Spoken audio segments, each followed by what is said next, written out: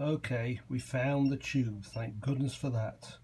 As you can see, it's a rather unusual one, and I really don't know where I'd find anything like that. And to a large extent, the Vetinari clock was built around this tube. We started with the tube and then built the rest of the clock around it.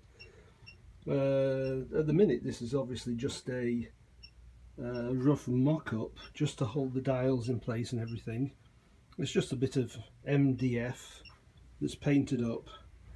The final version is going to be burnt pear wood for the black parts. It's going to look like ebonized pear wood, and then the front's going to be this really nice greyish veneer. But the main thing is the vacuum tube is back where it was supposed to be. Now this is a great tube. As you can see, it's got a glass bottom, which means it's perfect for this application, so the LEDs can shine up through it.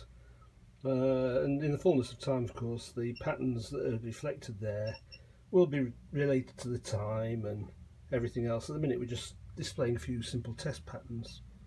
So there you are, happy dance, we have found the tube.